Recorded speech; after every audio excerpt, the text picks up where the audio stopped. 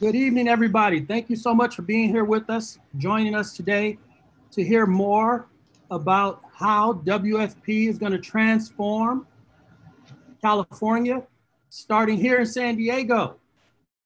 We're so happy to be joined by Mrs. Jane Fonda and Mr. Maurice Mitchell. And I'm going to definitely let you hear more from them because they are the stars of the hour. My job as one of the folks working to bring Working Families Party to California is to talk to you a little bit about that effort and to introduce one of our local champions who's also going to talk about some of our candidates. So we really want to thank you for being here with us tonight. It's been a long journey getting to this point. Again, my name is Chris Wilson. I'm with the Lions San Diego Mobilization Fund, and we have been part of the effort to transform what the political landscape looks like in California by bringing Working Families Party here in a real and meaningful way. The effort has been about representing working people, centering people of color and communities of color in our political landscape to have a voice. You know, a lot of work has been done over the past 10 years to make sure that our community show up at the voting polls, to make sure that our community shows up, pushing for legislation. And the last frontier to make a permanent change in California's political landscape is to make sure that our people have a voice and who represents us. And so we feel like the only way that we can really do that, to have a voice in the political rooms of this state, is to start moving candidates who look like us, who represent the issues that are important to the communities that we serve. And we think that Working Families Party is the best vehicle to do that. We think that in order to move progressive issues in California, to identify candidates and electeds who will move those progressive issues and to hold them accountable, we need another political party. We need another vehicle. We need better representation. The Dem Party hasn't worked for us. The Dem Party has not allowed us to identify progressive candidates. The Dem Party has not been able to stem the rolling tide of moderates and centrists who are not really there to represent progressive issues. And so we are part of an effort, at least in San Diego, to create some sort of left pole that can really, really get to the heart of improving the lives of the people who tend to find themselves left out of the conversation. And that's a very important conversation for us in California.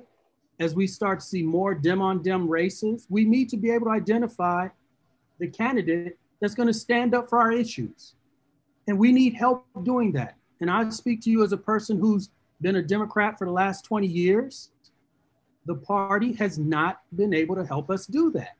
It just has not. We need somebody or something that's going to help us re-inject principles, re-inject a platform that candidates can be held accountable to, that electeds can be held accountable to. And I'm sorry, locally, the party has not been that for us. And so we have become part of an effort to institutionalize Working Families Party here in California. We're happy to do that. And what you're seeing tonight is the first effort of working family parties in our region to have an influence on races, political races in our region. And we have selected the Board of Supervisors race in D3, and we have selected the congressional race in CD50. The candidates are Tara Lawson-Remer, and Amar Campa-Najjar. And we think they represent the best hope for transforming San Diego, the San Diego region, and representing the issues that impact people of color, communities of color, low-income communities, and immigrant communities every single day. And so as part of that, I'm happy to introduce to you our champion on the Board of Supervisors. He's what we call our lone wolf, my brother in arms. He stood the good fight. He stands tall every day for our communities. He stands tall for the policies. He stands tall for the people. And he's alone on the Board of Supervisors right now fighting that fight. And we couldn't be more proud to have elected Supervisor Nathan Fletcher to represent not just the party, again, but to represent the issues that is going to change the lives of the people that we represent. The issues, the policies, moving the money where it needs to go to build up our communities, moving the money where it needs to go to support the issues and the problems, the troubles that our people face every day. And so my brother in arms, Nathan Fletcher, go ahead and take it away. Thank you. Thank you, Chris. Thank you, Jane, Maurice. Jane, good to see you again. Maurice, all of you who are here. You know, we've been in a battle here in San Diego for a while in terms of trying to bring structural and fundamental change. And a key part of that is the County Board of Supervisors. County Boards of Supervisors sometimes get kind of overlooked a little bit, but they are one of the most integral levels of government in California if you actually want to provide help to folks who need it most.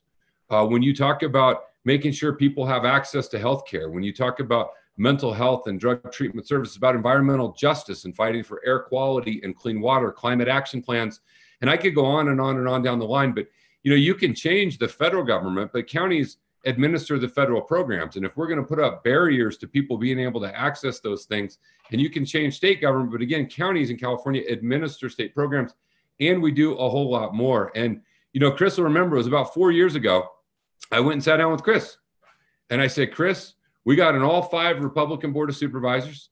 They all went to the same school. They got the same mindset. They got the same viewpoint.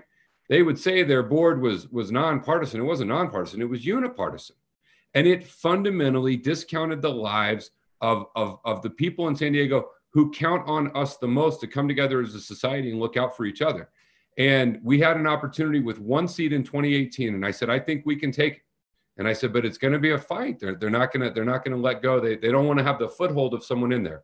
And Chris and Alliance and so many folks said, hey, we're up for the fight. And they spent millions of dollars against me, millions and millions and millions of dollars, the most expensive county supervisor race in San Diego history. And we went out and we fought.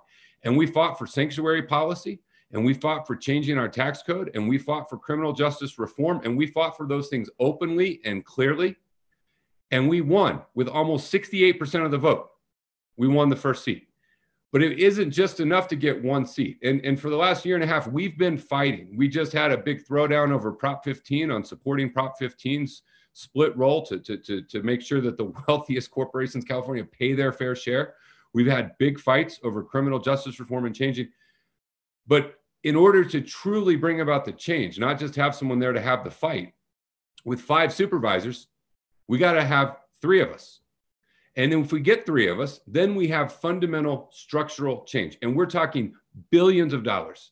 Our budget is almost $7 billion, 18,000 employees, and everything from jail, mental health, all the things we've talked about are decided. And so the opportunity we have in this election with this 1 seat is to fundamentally make that change. In 1 supervisorial seat to the south of me, there's 2 candidates in the runoff, 2 Democrats, 1 more progressive than the other, but 2 that will replace a Republican there. And then the seat to the north of me, that north coastal seat, this is everything. This is the entire future direction of the Board of Supervisors. In every election, there's a contrast between candidates. There's always a choice.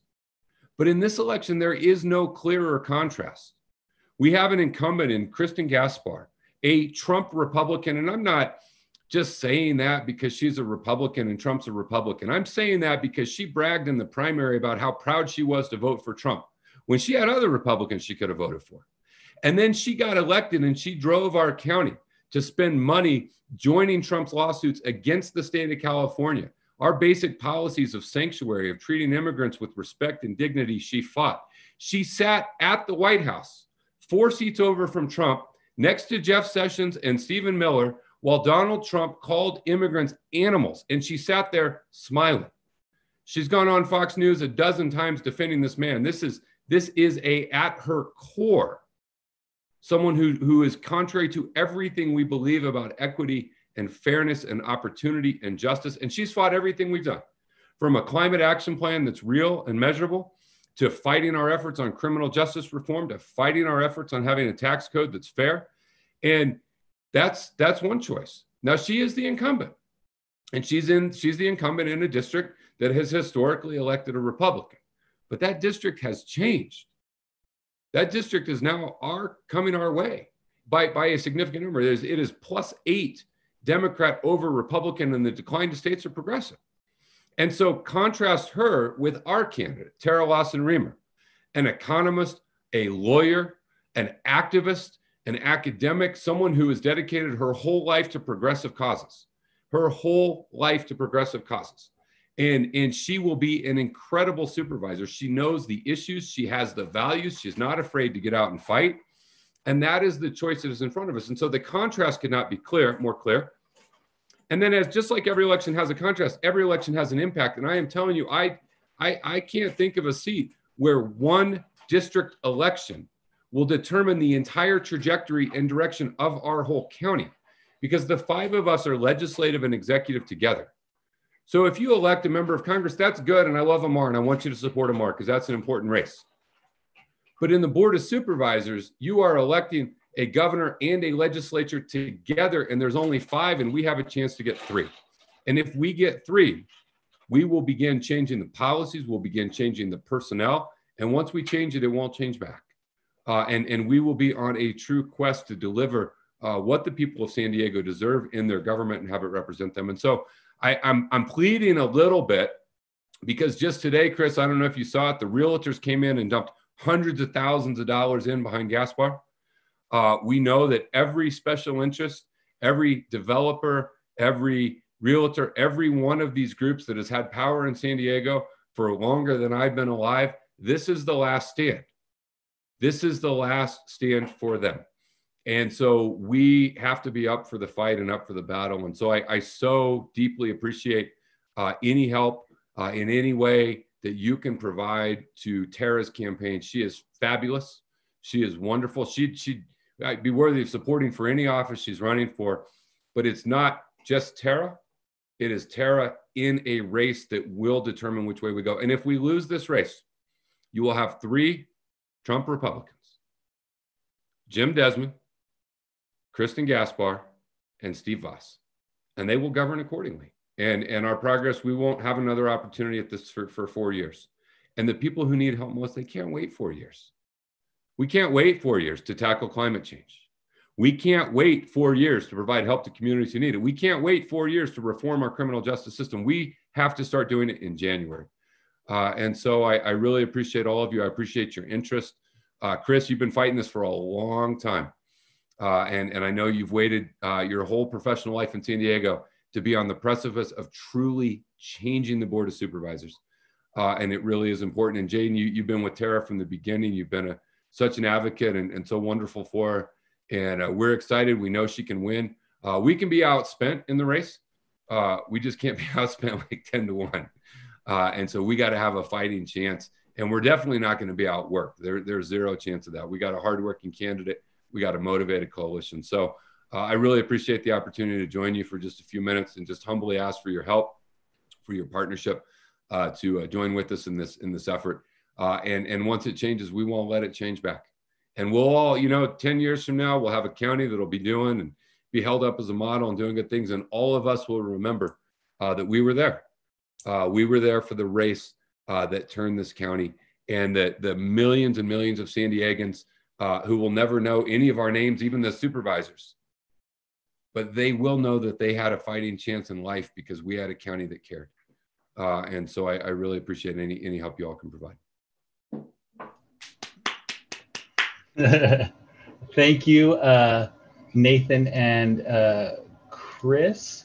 We appreciate y'all hopping on and introducing our wonderful guests. And I have the distinct honor of introducing our moderator, part of our tag team guest speakers, and my boss, Maurice Mitchell, to the grand stage.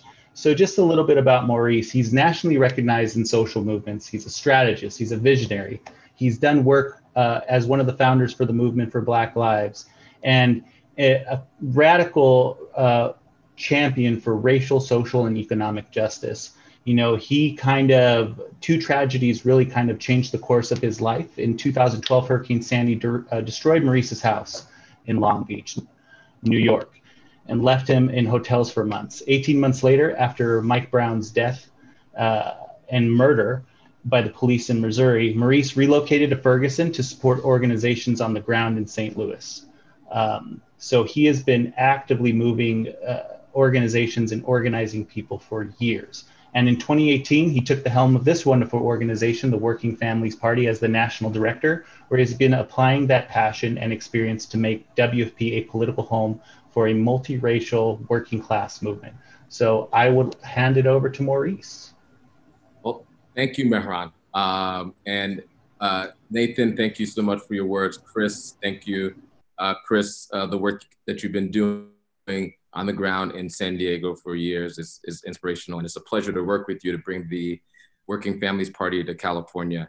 Nathan, I feel fired up after hearing your words of inspiration, and I think it's so critical at a time when we're focusing on national elections that we don't lose our focus on all the elections up and down the ballot, and how crucial it is to make sure that we focus on the local fights. And at the same time, defeat the fascists in the White House. We could do both.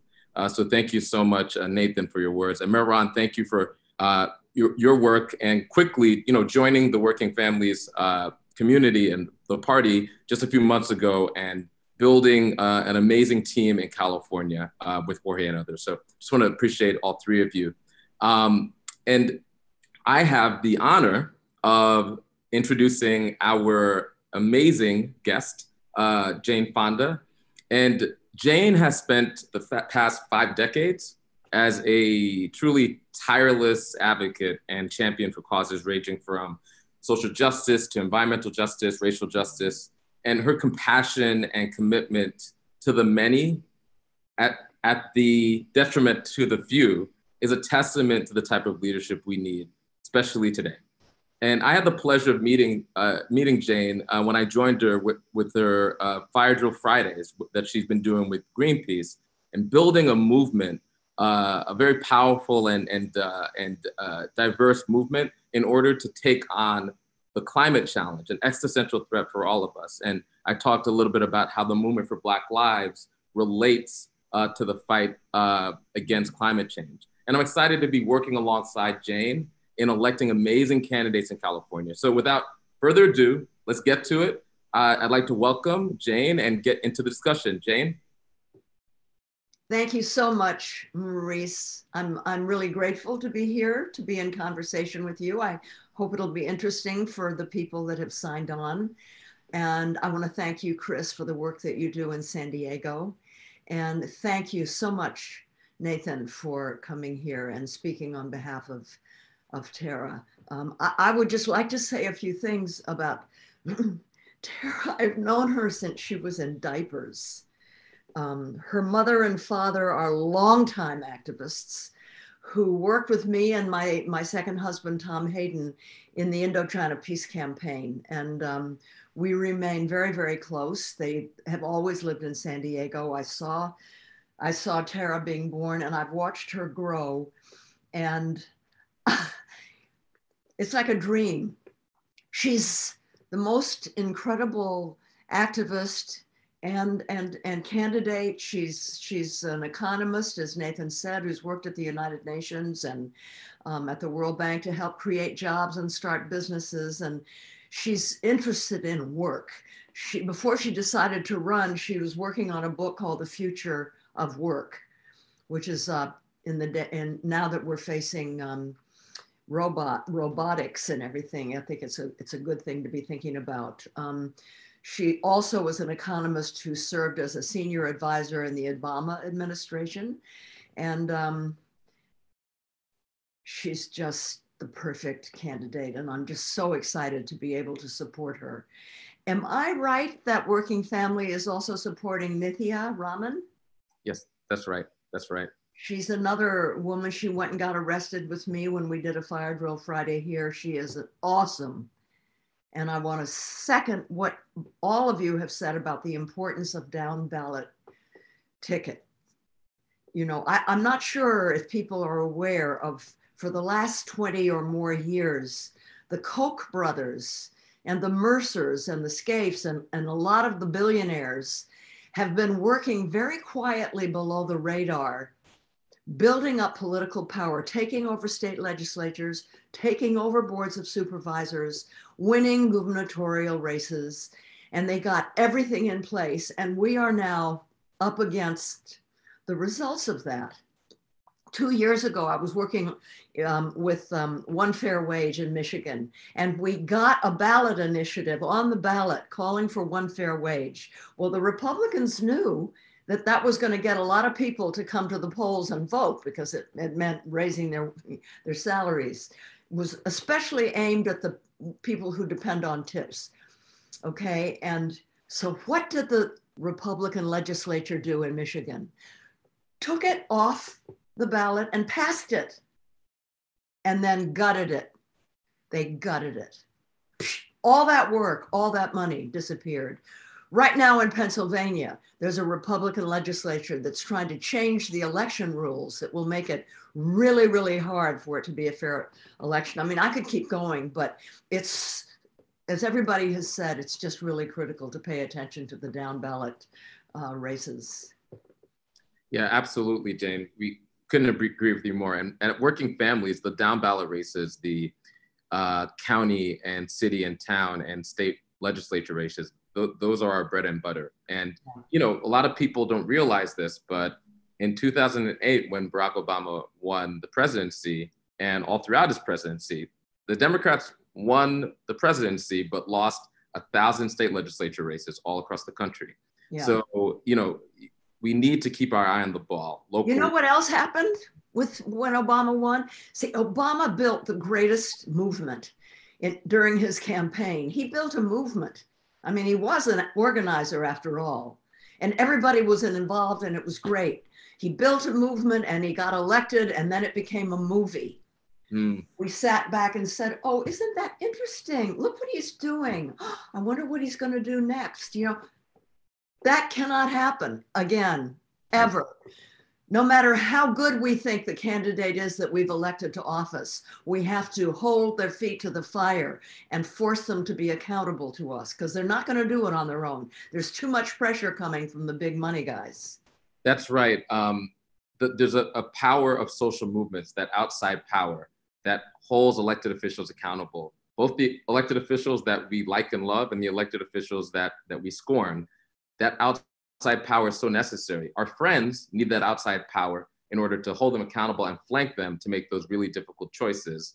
And the folks on the other side, they need to fear that outside power. I couldn't agree with you more, which brings me to a question I have for you, because, you know, we're in a moment where the movement for Black Lives has become the largest protest movement in the history of the country. And as I understand, you were one of the people in the viewing audience that watched the historic Black National Convention in August. And, you know, you were around during the civil rights movement and the Black Power movements in the late 60s and early 70s. And I'm just curious, what are some of your reflections from your time as an activist in the late 60s and early 70s and the work that the movement for Black Lives is doing today? Okay, I just want to correct one thing. While the civil rights movement was going on here, I was becoming Barbarella in France. I wasn't an activist. I wasn't. I didn't become an activist until 1970. So I came to the party late. And I learned fast. And I knew the Panthers, I knew Huey, I knew David Hilliard, I knew Elaine Brown. I knew those guys, and I know some of the people involved in Patrisse Cullors and others in Black Lives Matter and the movement for Black Lives. I think that one of the big differences that that Black Lives Matter was founded by women, queer women, non-binary people. And because it's something that women know about, they care about people taking care of themselves. I remember shortly after Ferguson, I got some mailings that were leaflets that talked to activists about how to take care of themselves. And I thought, I've never gotten anything like this from any movement. That was when I found out they were led by women. Okay, I mean, Patrisse Cullors is also an artist and a dancer. And they come, and this is, I felt this so strongly in the National Black Conference a couple of weeks ago. It was centered in joy. It was incredibly well curated, beautiful. It was divided into sections, and there were people that spoke to each topic.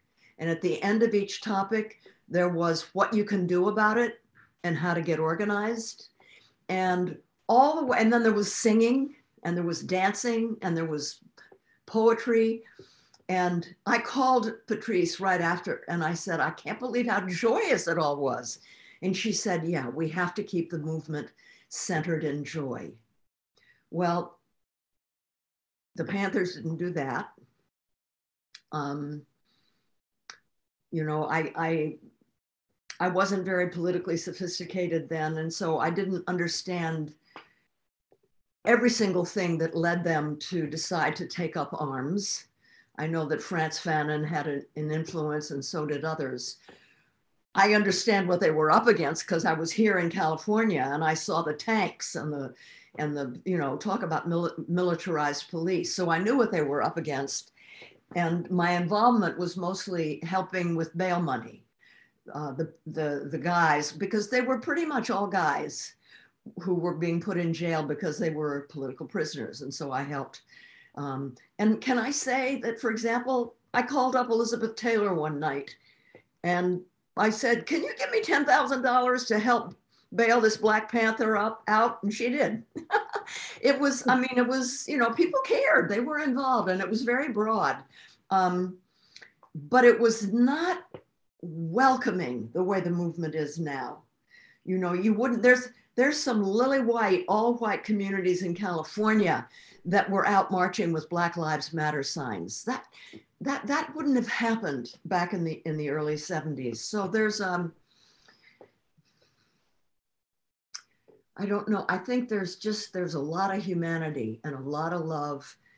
A lot of artists are involved, a lot of intersectionality, which interestingly enough, you know, there's been so much talk for decades, well, since Kimberly Crenshaw came up with the notion of intersectionality. And then suddenly it's like it's alive and well and actually existing. Everybody gets it, you know, and that gives us power. You know, it's why us with Fire Drill Friday, we focus on climate, why we could very easily bring in members of the movement for Black Lives and many other people across different issues, because we understand how it's all part of the same struggle. You know, the civil rights movement, the women's movement grew out of the abolitionist movement. There wouldn't be a SNCC, there wouldn't be an SDS without SNCC. Everything builds, and now we're more conscious of it, I think. And part of it is because, man, we've hit bottom. You know, I think when Trump got elected and all the chickens came home to roost, all the neoliberalism that's done so much damage to us just all came to a head, and people suddenly realized that we're in an existential battle, and this is going to determine the future of democracy right now, and we're all in it together. I don't think that progressive people in the United States have ever felt this so strongly. We're standing up for each other. I couldn't agree with you more that we're in an existential battle. I often talk about it as intersecting crises, and you evoked his name, so let's get into it. Let's talk about Trump. I mean, I think this past week, these past 2 weeks have been, I mean, it's hard to even put into words. You know what came so clear to me with the debate? Yeah. Trump he's not running against Joe Biden. He's running against the election. He's running against the democratic process. If he can make enough people say, oh my God, I'm not even going to watch it. It's just, I give up. There's just no point. the political process is just over. He wins, right? That's right. Yeah, I mean, You agree with that?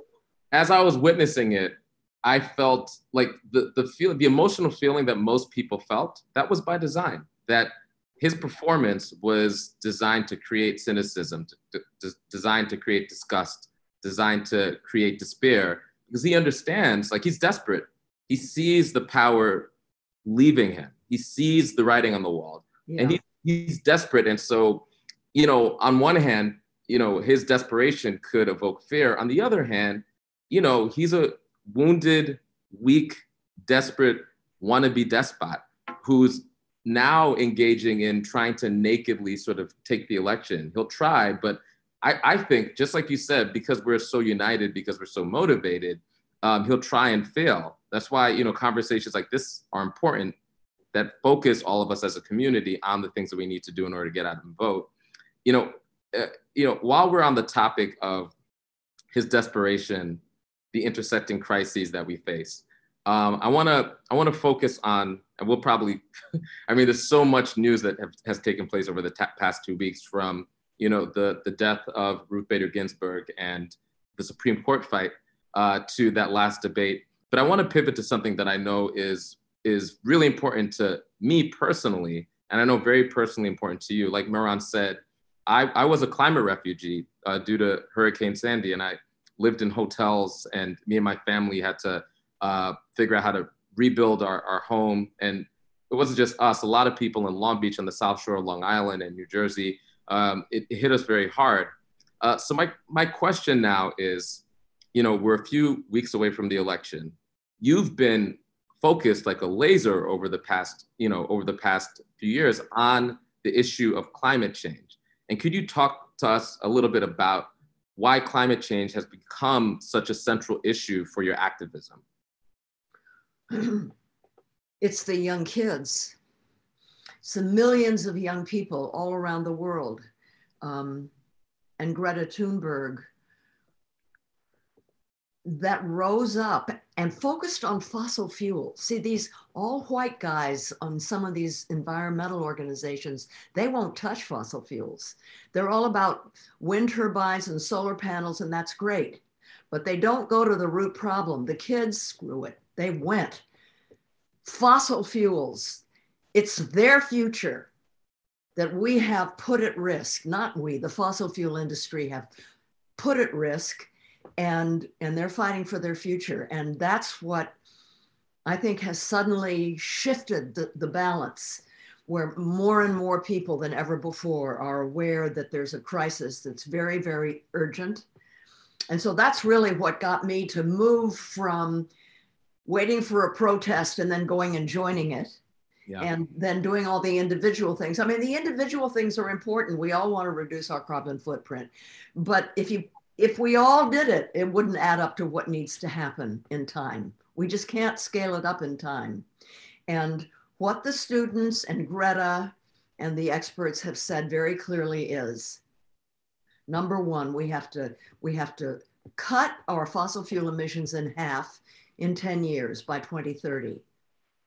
Humanity has never been confronted with a challenge like that. Our economy is fossil fuel based. Our energy sector is fossil fuel based. So it's really hard, and it's going to take a huge number of people to allow that, to force that to happen. Number two, then we have to gradually phase out altogether from fossil fuels between 2030 and 2050. By mid-century, we have to be zero carbon. And while we're doing that, we have to be sure that workers in communities that depend on the fossil fuel industry, that they are trained and paid while they're being trained to move into the clean, sustainable energy sector. And then we have to pass a Green New Deal. And that's something that a whole lot of people are willing to put their bodies on the line for. And that's what we're trying, that's the message that we're trying to put out. Now, the good news is there are 23 million people in the United States who know there's a climate crisis, know that it's caused by humans, and they've not done anything about it because nobody's asked. There's 13 million Americans who say that they would engage in civil disobedience, but nobody's asked. So there's the great unasked out there. And it's our job to ask them, right? Yeah, absolutely. And, you know, I think we have this great opportunity. Like, you know, right now we're focusing on defeating Donald Trump, and, you know, we're sort of focused on the dumpster fire and the fear and everything else. But just past that, if we do defeat him and we flip the Senate and we take the Senate, the control of the Senate away from Republicans, in 2021, we actually have an opportunity to govern based on everything you talked about and actually pass a Green New Deal. Now, I'd love to get, you know, one of the things that you just said, you know, as you spoke a little bit about your activism in the 70s, you said that in the 60s, when the civil rights movement was ascendant, you said you were in France and, you know, you were, I forgot what you said, like filming Barbarella. Could you talk to the audience about how you made that transition? I think that that's important because we're talking to a lot of people. Some people have been involved in activism for years. Some people are new to activism. So if you could talk about that, both the transition from being somebody who wasn't involved in movements to being somebody who's deeply involved in movements, and then how do you sustain it for decades and decades and decades? Okay, the first part, I was just unaware. It's not a good thing to be ignorant, but it does excuse one from not doing more than one did or does. I just didn't know. I didn't pay close enough attention. And I was involved in a kind of hedonistic lifestyle. And I was living in France. And the Vietnam War started in the 60s, and then the anti-war movement began to grow, and I could watch French television and see tens of thousands of Americans marching on the Pentagon and so forth. And I was beginning to feel there's something going on, and where the hell am I? What am I doing? And then a group of American soldiers, they had been in the army in Vietnam, and they had been in active duty, and they had deserted. They were resistors, and they came to Paris the way a lot of resistors did. And they sought out other Americans to help them financially or get doctors or where they were going to stay and so forth. And they found their way to me. And it was very clear to them that I really didn't understand the war. You know, my father was an awarded sailor. He was in the Navy in the Second World War. And I just assumed that any place where we had soldiers, we were fighting on the side of the angels. And so the soldiers began to talk to me while I was in Paris about the war. And it was hard for me to believe what they were telling me. And they gave me a book by Jonathan Schell called The Village of Ben Suk. And I will never forget it. It was a small book, and I read it. And when I put that book down, I was a different person. And I went and visited my friend, the great, great French actress, Simone de Beauvoir, who had been a resistance fighter during the Vietnam War. I mean, she, you know, it was a French colony, and the French had fought in Vietnam and lost at the Battle of Dien Bien Phu. So she understood the situation very well. And she explained to me the whole history of Vietnam. And that was when I decided that I was going to leave France, leave my family, and move back here and join the anti-war movement. Well, because it was soldiers who had turned me on to the realities of the Vietnam War, I went to the GI movement. I became a civilian supporter for the anti-war movement that was within active duty service people and veterans. Now, you know, here I was, somebody who, I was famous, I was privileged, I'm white, I'm pretty dumb, I don't know much, my depth of experience is tiny. And so I had a lot of studying to do. Well, it didn't take long for me to start connecting things like, what we were doing in Vietnam. I read an amazing book by Tom Hayden called The Love of Possession is a Disease with Them, that related what North American settlers, colonists did to the Native Americans and what we were doing to the Vietnamese. I loved it so much, I ended up marrying the guy. And then imperialism. That was the Panthers that taught me about imperialism and the role of that in the Vietnam War. So little by little, I began, my knowledge and experience began to build up. And then I did something, this is the only thing that's really different from me and other celebrities is I was in the field. Like I wanted to know what organizing looked like. So I went to Detroit and became friends with Ken Cockrell, the president of the League of Black Revolutionary Lawyers. And he turned me on to auto worker organizers, UAW organizers, and I would go into the meetings with them and watch them work with workers and things like that. And, you know, I was in Love Canal. I was at super sites. I was with people, not famous people, but just working Americans who had totally changed, especially women.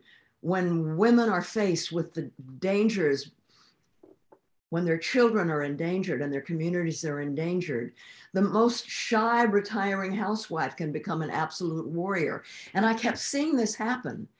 And so I realized how profoundly human beings are capable of change. And it's why I will always be hopeful, because I know, like I did, I mean, I completely changed as well.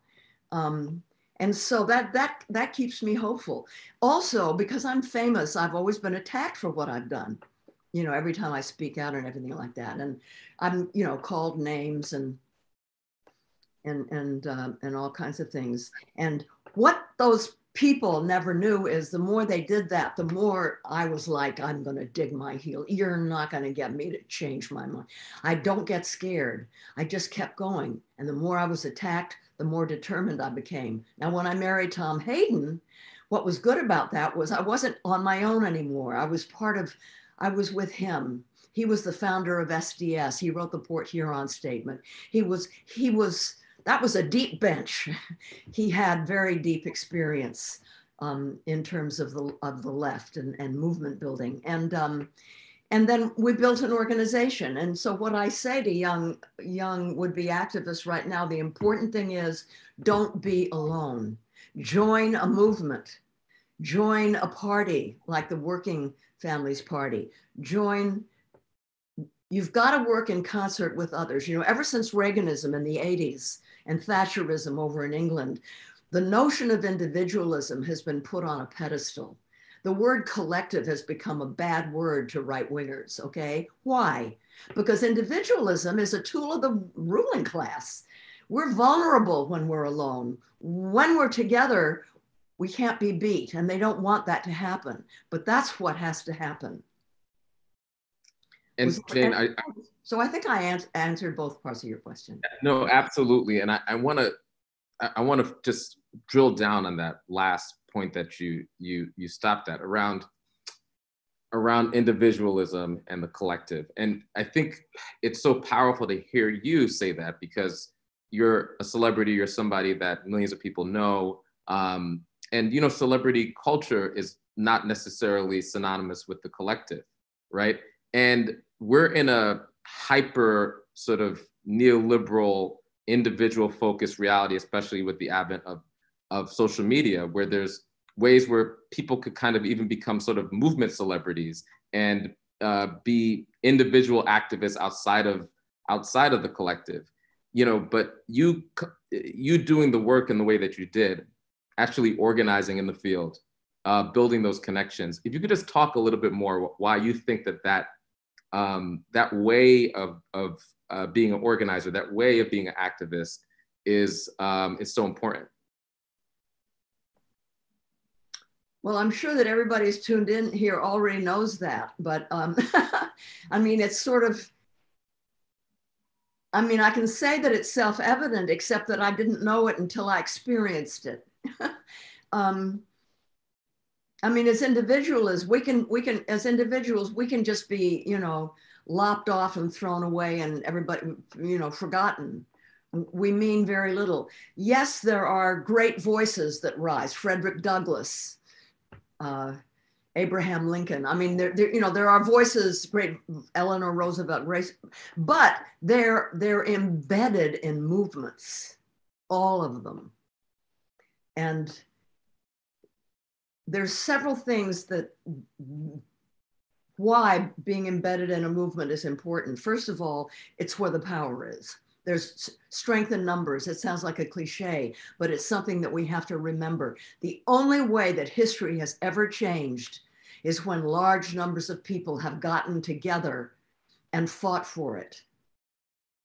You know, back in the 1960s, the only time in American history that comes anywhere close to what we're going through now was the Great Depression, which my dad lived. I was born at the end of it, and my dad lived through it, and I heard stories from him. And, you know, there were people were starving and homeless and desperate, and, you know, the country just almost went under. And people filled the streets in Washington and demanded of Roosevelt that he create jobs and help people. And he said to them, I agree with you. Now go out and make me do it. That's what we have to remember. We have to make them do it.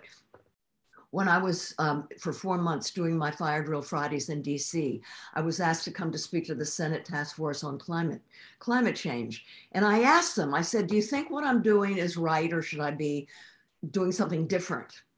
And it was Ed Markey said, no, this is exactly what we need. Build an army. Those were his words. And he's a moderate. Build an army and make it big. We need that pressure from the outside, and all the other senators agreed.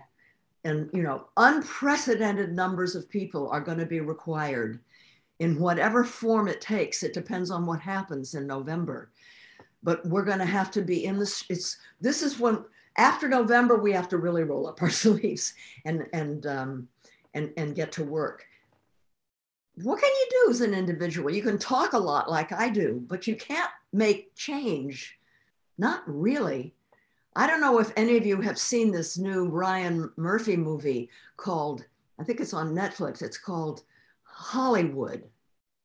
And in the course of this mini-series, individual people at various movie studios decide, yes, we can have a Black woman star in this movie. And yes, we can have a gay guy doing. It's like there was no movement. It just was an individual decision. And that was what was wrong with the whole project.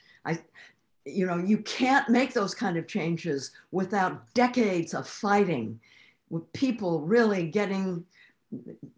doing everything they can. Now, in the beginning, you protest and you lobby and you petition and you march, and then that doesn't work. And so then you do civil disobedience and you put your bodies on the line. And history shows that's what works. That's right. And so let's drill down to like some of the brass tacks on that, because you talked a little about, and we referenced it, the work that you're currently doing with Fire Drill Fridays. And before, and I think this is remarkable. So the Working Families Party, we have our program in Pennsylvania and Wisconsin and Arizona and Georgia and a number of other states. Folks in New York, by the way, vote on the Working Families Party line for Joe Biden and Kamala Harris in New York, the Vote WFP campaign. But the reason why I reference our work is that we have a grassroots army, texting, calling, reaching out to their neighbors, as well as folks all across the country. And you shared something with me before this broadcast that the work that you're doing with Greenpeace and others with the Fire Drill Friday, you're building an army that's reaching out to, I think you have reached 1 million people so far. And if you could just talk about the work that you're doing and the movement that you're building, I'm sure people would be really excited to hear that. Well, a year ago, Labor Day, when I read a book, books seem to do it for me. When I read a book by Naomi Klein called On Fire, the Burning Case for a Green New Deal. And that's what made me realize that I wasn't doing enough and I needed to get out of my comfort zone, as Greta Thunberg says, and called Annie Leonard and asked Greenpeace to help me, and went to DC. We had no idea if it was going to work. You know, maybe it was just going to be some, you know, an aging movie star bopping into DC and trying to stir up some trouble. I mean, big deal. We didn't know. The first Friday, I think there were 20 of us. There were more reporters than there were us. We didn't even know the chance. It was like, I don't know, it's kind of like giving a party and nobody shows up. And then the next week there were more, and then more. And then people started coming from all over the country. And every Thursday night before the Friday, we would have a teach-in, and tens of thousands of people were tuning in. And around the end of November, Annie and I looked at each other, and people were saying, how do we bring this to our town and our city? They wanted to bring it national. So we decided I needed to write a book about it, which is out. We wanted it to come out before the election. And, you know, we have to make this into a national movement. Now, I had to come back to California to start filming the final season of Grace and Frankie.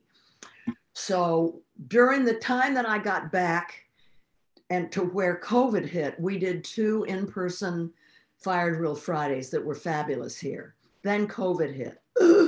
Lord, what do we do now? Well, let's try doing it on Zoom. I'd only done it Zoom once in my life. That was in the Greenpeace office in DC. I didn't even know what Zoom was. So we started with this thing. And now let's see, in August and September altogether, 3 million people. Last Friday, it was 750,000 people followed us. We average about 400,000 a Friday. We have thousands of volunteers working. We divide them into teams of 500. And by the way, they love it. So one team like texts voters. We've already touched 1.5 million voters. We have 1 million still to go. Texting, calling, phoning, postcarding, and then a specific team who speaks Spanish working in the Latinx community. And they write me, the volunteers, and they tell me how much it means to them. First of all, they feel that they're making a difference. People need to do something that makes them know that they're doing something that matters. And that's a great anecdote for depression. I was so depressed before I went to DC last year. So they're overcoming depression. They're doing something that they know makes a difference, and they're making new friends, and they're having a blast. This is how to build a movement. You got to have fun. There has to be singing and joy and friendships. You know, I didn't know what the term jail support meant when I first went to DC last fall. And then I got arrested 5 times, and I knew what jail support was because I'd come out of jail and there they'd be. I was so surprised the first time, you know, with tangerines and nuts and water and juice and everything like that. And it just felt so good. And then I couldn't keep getting arrested because if I did, I'd have to be in jail for, you know, like 4 or 5 months, and I wouldn't be able to do Grace and Frankie. So I became part of jail support. And every single person that got arrested, I would hug them. It was like I'm building a movement, one hug at a time. And it felt so good. And we've stayed in touch, and it's just wonderful. That's such a great story. And also what I think is instructive about it is how it started. So, you know, it didn't start with a bang, but it's built, and you've built this army. And I think that is, you know, for folks who are organizers and activists who, and folks in movement who are watching now, you know, like, to me, that story talks about the need to be consistent, to stay focused on your vision, and not to be deterred if you start off with a few people, you start off with a coalition of the willing, and then you could build into a movement. But you know, this is where Annie Leonard, she's so brilliant. She's such a great strategist. She is the director of Greenpeace USA. She knew that if it was going to work, before we did one Fire Drill Friday, I had to meet with all of the environmental groups in DC, including the young people, the Sunrise and the Fridays for Future and the Extinction Rebellion and all of them, and get their buy-in. Tell them what we were doing, what the strategy was and get their buy-in. And they all ended up speaking at one fire drill Friday or the other. And what we were aiming for, we were trying to reach those people, the 23 million people who know there's a climate crisis and nobody's asked them to do anything. That was who we were working for. And I can tell you that by the end, the last one was January 10th, we knew we'd succeeded, because most of the people who came, and most of them were women, and most of them were older, and none of them had ever done anything like that before. And it was like, yes. That's wonderful. So I want to there's been a theme in this conversation, right? You talked about how most of the people in that final in-person Fire Drill Friday were women. You've talked about how when women specifically are transformed through the work, how deep their leadership can sort of transform movements. You talked about how one of the features of the movement for Black Lives today is that it's led by women and gender non-conforming people and non-binary people. There's a through line here in this conversation that I wanted to lift up around the leadership, specifically the leadership of women, that I'd like you to kind of expand on. Well, we're facing right now collective crises, whether it's the pandemic, racial injustice, or the climate crisis. These are collective crises that can only be solved through collective action. It couldn't be happening at a worse time, because as I said earlier, we are living through a period of human history where individualism has been canonized. You know, it's just depressing how, anyway, you all know, you understand what I'm talking about. But here's the thing. For all kinds of reasons, women are less vulnerable to the disease of individualism than men are. Partly we're socialized to be the caring gender, taking care of people, you know. But also, and I have a whole chapter in my book about it, all the way back to the days of hunter-gatherers. Guys would go out with their spears to kill and bring back meat. And half the time it didn't happen because meat's hard to get then and now. And the women would stay behind foraging for the nuts and the fruits and the roots that actually sustained the community. And they would come back and sit around the campfire, and the older ones would tell the young ones where the tiger was hiding and where the bad water was and which roots were bad, and exchanging remedies and helping with a woman giving birth, taking care of babies while the mother went out looking for berries and things like that. The interdependence of women evolutionarily has been baked into our DNA. You know, it's why sewing circles, quilting bees, book clubs, it's always women getting together to do something, but there's actually a whole much more profound thing happening while they're doing the sewing and the quilting and the reading of books and things like that. So it's part of us. So this is our time. This is our time. Plus, there are more older women. We are the fastest growing demographic in the world. And we kind of know it in our bones. And we don't give a fuzzy rat's ass anymore what people think, you know. And I don't think that I'm that different from a whole of, you know, I'm not married or living anymore with a man who doesn't like strong women. I can do whatever the hell I want. And I know what I want. And a lot of older women are like that. We have nothing to lose. You know, the distance between our birth and now is huge. The distance between now and when we're going to die is small. What are they going to do to us? Not much, right? We know that we want to go out feeling we've played our part and done our bit. So for all those reasons, plus women bear the brunt of the climate crisis. 80% of climate refugees are women, and we're the last to be rescued. And you know, in the global South, women they harvest the crops, they plant the crops, they find the water, they chop the wood. It's women who interface with the natural world to allow their families and communities to survive. So when there's an extreme weather event, it makes the women's work so much harder. She may have to walk a whole day to get water, and she may never find it. So all these things, oh, and then we have more body fat than men do. Did you know that? We do. And fat, that's why whales sequester carbon. We sequester toxins in our body fat. So we carry around a lot of toxins in our bodies. And when we have babies in our bodies, they get those toxins. And when we nurse them, it comes through our milk. And so we're carrying the climate crisis in our bodies and passing it to our children.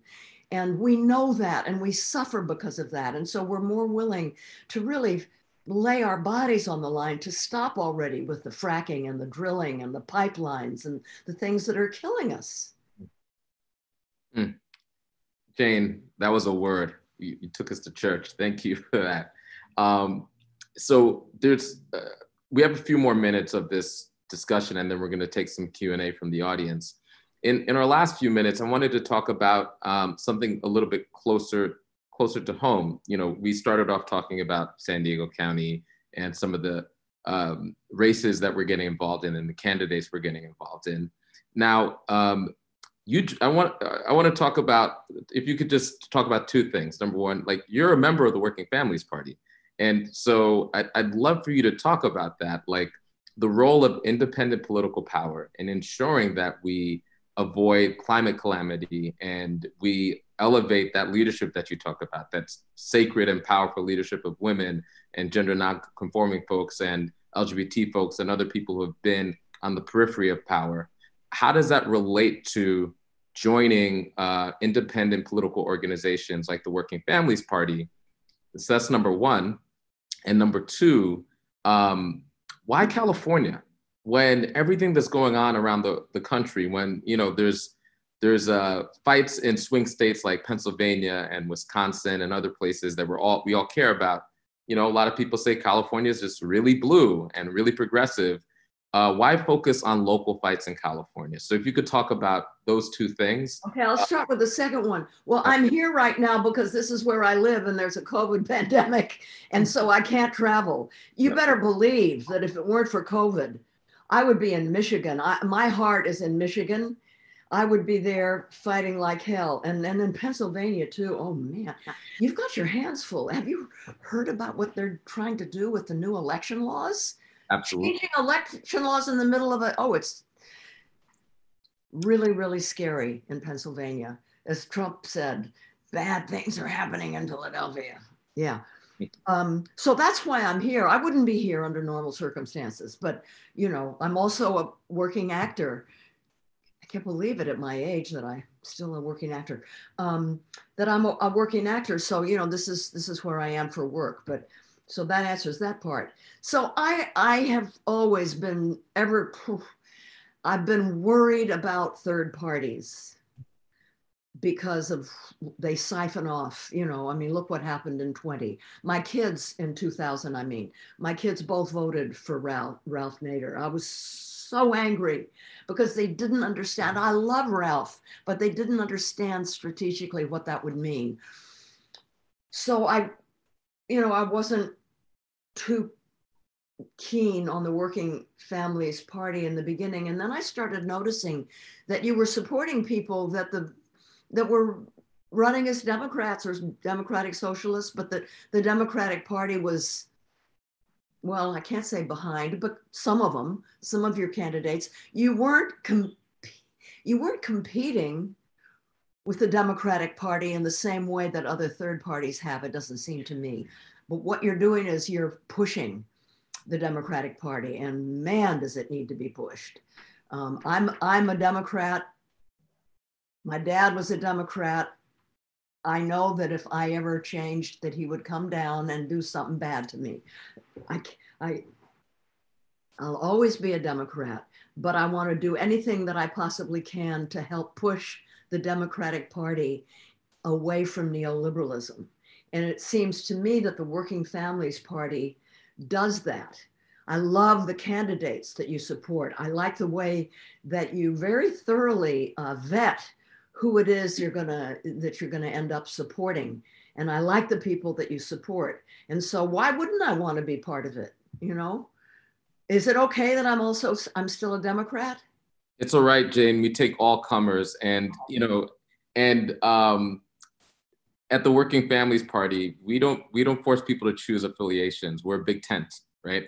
And as long as you have that analysis and you agree that neoliberalism, that and the intersecting crises that we're all facing, and patriarchy and white supremacy and capitalism, those structures hold us back, and we need to constrain the power of organized capital and expand the power of everyday people. If you believe that, then you're a Working Families Party member or a member in waiting. And you could have multiple affiliations and be a part of the Working Families Party. So we're happy to have you. Good, good. See, I'm also, most of the people that I work with want to do away with capitalism. And here's my take on that is, number one, you won't win then. Because if you run on doing away with capitalism right now in this country, you're not going to win. I like Joseph Stiglitz. A heavily regulated capitalism can do the trick, or at least let's try that before we give up on it.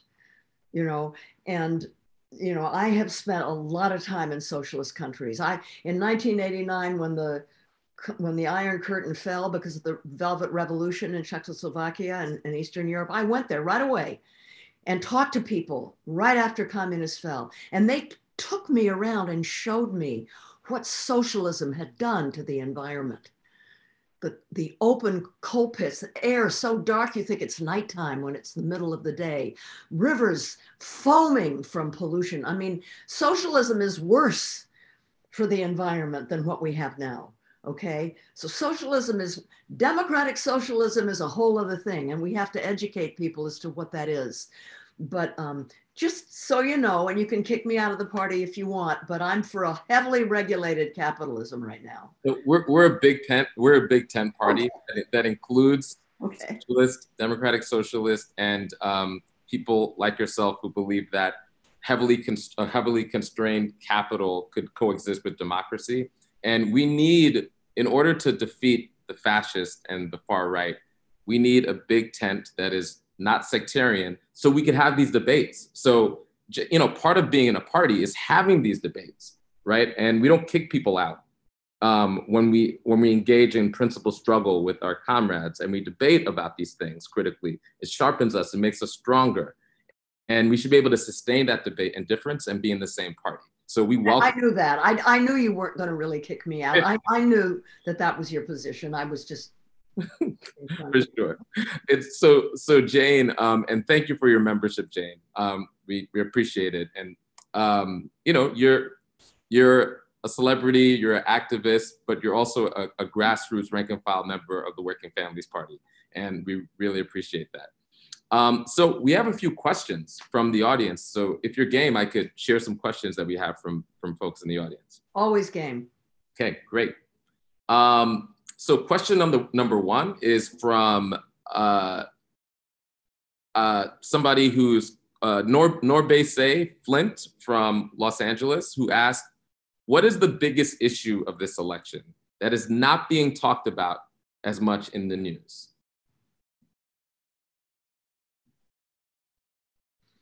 Well, of course, I would have said climate, but climate is actually being talked about every day in the news. And, you know, even during the debate, it came up more than it has before.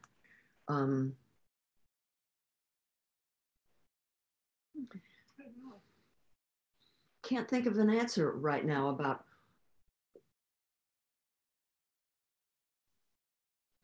I think that there's a lot being talked about. Maybe too much is being talked about, in fact. We'll go to another question and then you can revisit that one. I'll be thinking about that. So Ellie Cooper in Austin, Texas asked, what do we need to do to get the Green New Deal? So this is for folks all across the country. What are our marching orders to get the Green New Deal? Well, that is a great question, and it ain't going to be easy because it has been so vilified. You know, it's already got a lot of baggage. So maybe it'll have to be called something else. But first of all, when we're talking to people about the Green New Deal, it's important to make it clear it's only 14 pages long. You can read it in 4 minutes. It's a vision. It's a visionary path to a future. It beckons us to a future that will be healthy and clean and equal. And it centers justice. Now, I know there's a lot of people, I get so much heat from people who say, why don't they just stick to the climate? Why are they talking about justice? Why are they talking about good jobs for caregivers and teachers? And what does that have to do with climate? I'll tell you what it has to do. If we don't, see, it's not just climate that's unraveling. It's not just our ecosystems. Our society is unraveling. There's a crisis of empathy in this country. The mindset that has brought us the climate crisis and the COVID pandemic and racial violence and all that, that mindset has to be dealt with along with climate, or we're not going to really solve the problem. And one of the things, the most important thing with the Green New Deal is it calls for, as we transition away from fossil fuels to the clean, sustainable energy future, is paying first attention to the frontline communities who have suffered the most from what the fossil fuel industry has done. And I was never so aware of this until I did Fire Drill Fridays, both in DC and here. I mean, 1 hour south of here, an hour north of where you are, families are living, they can open their window and touch an oil derrick drilling right outside their window, or their church, or their playground, flares, methane flares going off right next to playing fields, kids who have to keep inhalators for their asthma so they don't pass out, people dying of cancer and heart attacks. And that's true in Cancer Alley in Louisiana and in Houston and in so many parts of this country. People are dying because they live in, because they are people of color, they are low income, they're indigenous, and that's very deliberately where the fossil fuel industry puts its stuff. And they call these areas sacrifice zones. Who cares what happens?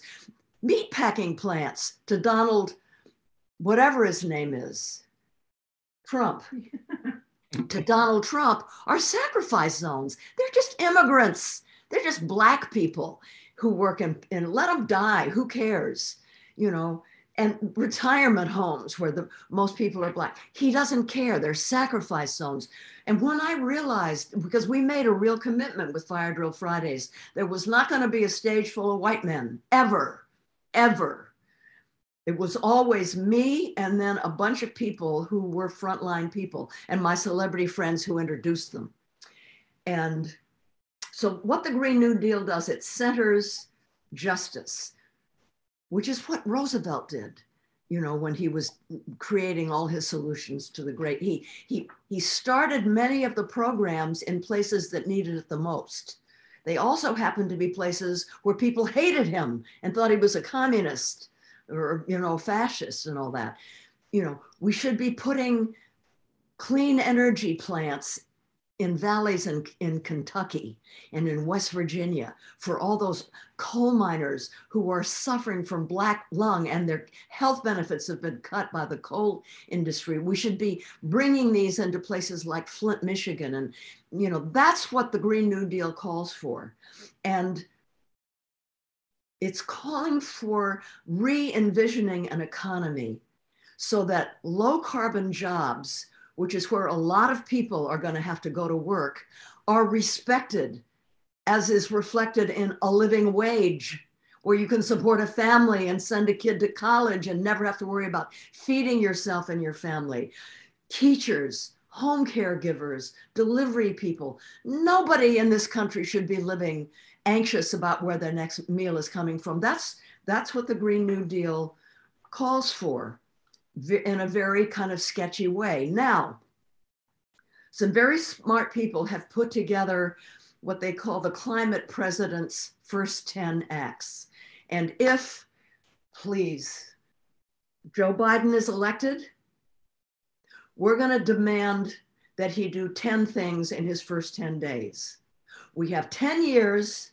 He has 10 days to do these 10 things. And it's like, put us back into the Paris Climate Agreement, declare a climate emergency, no new fossil fuel permits, period. These are things that he can do by executive action. So we're gonna use every ounce of our power to make that happen. And pass the New Deal is one of them. But it may not be called that, because we don't want to get Biden into, you know, a whole lot of trouble. I mean, all of these rats, you know, these Proud Boy types that are also in Washington, they're not going to disappear if Trump either dies of COVID or is not reelected and ends up going to jail. They're going to still be there. So we have to make sure that, you know, we don't hurt Biden. We pressure him, but we allow him a little movability. Maybe it's not called the Green New Deal. Maybe it's not called anything in particular, but the content of the Green New Deal would be passed. And one of the things that I love about the Green New Deal, because my dad came from Omaha, Nebraska, and I'm very fond of the Great Plains, is dealing with agriculture and farms. It talks about getting rid of factory farming, agro-business, and going back to regenerative agriculture, you know, and shoring up the healthcare system. The COVID crisis has exposed some real needs in this country that reflect on the climate crisis. A strong central government, which is the exact opposite of what, you know, Trump and his backers want. A strong government that's prepared, that listens to science, right? All of that is necessary to face the climate crisis. So there's lessons that we're learning that I think might make it easier after Biden is elected to pass new Green Deal style changes that we need in this country to face all of our multiple crises together. Thank you for that. So we have another question. You touched on it, and you know you're a very dedicated political observer, so nothing gets past you. And this person, Patricia Day, asked this question, and her question is: Republicans are moving drop boxes out of huge cities and leaving only one drop box in the city for millions of people of color to drop their votes off. How do we mobilize the people to stop this? With the election right around the corner, Patricia lives in California. She says, I live in California, but how do we help? Well, I know that this is happening in Texas in particular. There's a huge county that has so many people, and they took away 11 drop boxes and there's only one left. I don't know whether it can be taken up by, you know, legally. Maybe it can be stopped. We did stop DeJoy from doing a lot of what he was doing. He's the Postmaster General, big Trump supporter, and we got him to stop taking out post office boxes and sorting machines and everything like that. So maybe there's a legal way to stop it. But there also may be a way that progressive people can carpool and drive people if it comes to that. If we can't change it in the courts, or by political outpouring, because I don't even know if we stopped DeJoy and it hadn't even gone to court yet. He was being threatened with a court case, but I think it was simply, there were demonstrations all over the country, just uprisings. So let's have an uprising in Texas. I don't know the organizations in Texas, but maybe Working Families Party could tell us which are the organizations that can mobilize against this in Texas, and we could help them. You know, maybe those of us who are younger could physically go there, or at least send them some money. Yeah, we have a party in Texas, and we have some amazing organizers on the ground in Texas, and we'll make sure that everybody in the audience gets some contact about how they could get involved in that fight.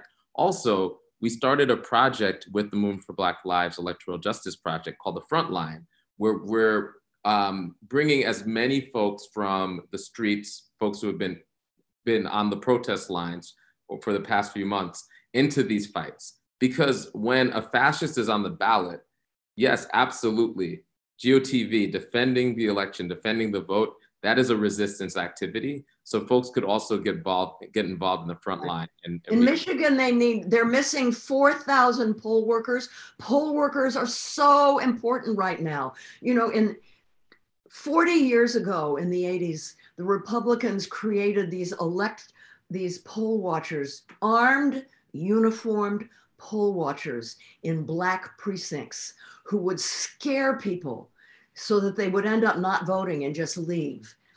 It was so bad that they were outlawed for 40 years. This year, for the first time, they're bringing it back. There are going to be armed uniformed poll watchers.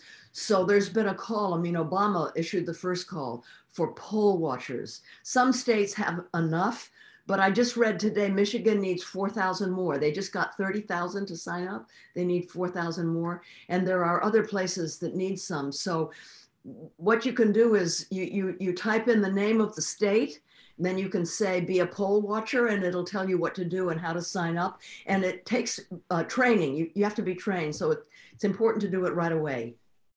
That's absolutely right. In fact, we have a program at Working Families called Election Defenders, where we train folks on how to be poll watchers and how to ensure that when, we've heard from the debate stage, the president say that he wants his followers to go to the polls in order to watch very carefully. Yeah. And we know that's not even coded language, right? He's basically, trotting a path in order to create those confrontations. And so we think it's very important that people keep their eyes on the prize, and that we create the conditions where everyday people, especially working and poor people of color, don't just tolerate the long lines, but feel empowered when they vote. And so we're going to ensure and it's a coalition. There's a lot of organizations who are involved in it. And it's such a big need that no one organization could take this on. Mm-hmm. But we're going to ensure that people leave that experience voting empowered, feeling good about their contribution to their democracy, the opposite of what Donald Trump wants to do. And that's something that everybody could participate in, not just voting, but ensuring that people feel safe and in control and self-determining what they believe in their community. Yeah. God, I wish I could be a poll watcher. Oh, I lived in Georgia for 20 years. I'd be there in a blue minute. I'm too old and I have a compromised immune system. But listen, I don't know how many of you, if any of you watched Rachel Maddow last night. It was really scary. What she said is happening in Philadelphia. Really look into it. It's got to be dealt with very, very fast. It's very serious. Yeah, and we have, in fact, I think in our audience, some of our Philly folks are here. We have a party in Philadelphia and in Pennsylvania, and yeah, you're absolutely right. The ground zero of this fight are in the swing states, right? So it's no surprise the Republicans, the white supremacists, Donald Trump, they know that if Black folks in Philly and in Detroit and in Atlanta and Latinx folks in Arizona and in Phoenix go out and vote and have access to the ballot, they lose. And so there's not even a veneer anymore. It's just openly white supremacist activity in order to suppress the vote. Right. I mean, we're almost, this is our final minute before we close, but we're ending where we started. These ultimately, to me, and I'd love in 1 minute if you could respond to this, I feel like this is the last and dying gasp of a system that is incompatible with life. And it's violent, it's scary, but to me, it's the hallmarks of desperation from a way of life and a system and a group of mainly very wealthy men, very wealthy white men that understand that their way of doing things and their ideology and their framework is no longer acceptable, and people are rejecting it. And I think that's one of the reasons why we're seeing all of this ugliness. They no longer could just hide it.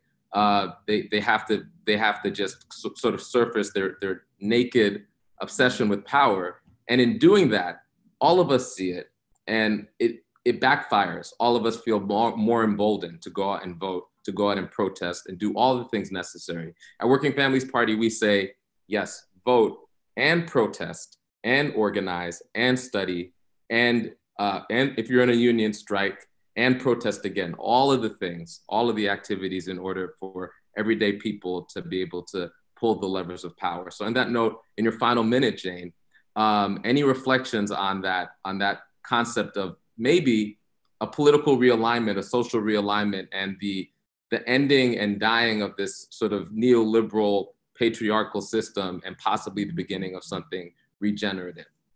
I just feel so lucky to be alive right now. Aren't we all so lucky to be alive at a moment when the decisions we make can make the difference between hundreds of millions of people living or dying?